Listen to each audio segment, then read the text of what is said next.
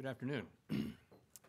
My colleagues and I remain squarely focused on achieving our dual mandate goals of maximum employment and stable prices for the benefit of the American people.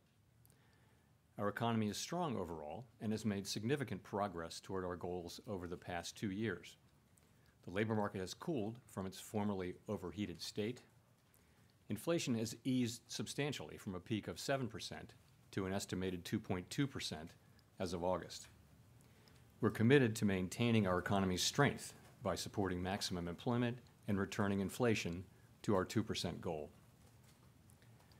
Today, the Federal Open Market Committee decided to reduce the degree of policy restraint by lowering our policy interest rate by a half percentage point. This decision reflects our growing confidence that with an appropriate recalibration of our policy stance, strength in the labor market can be maintained in a context of moderate growth and inflation moving sustainably down to 2%. We also decided to continue to reduce our securities holdings. I will have more to say about monetary policy after briefly reviewing economic developments.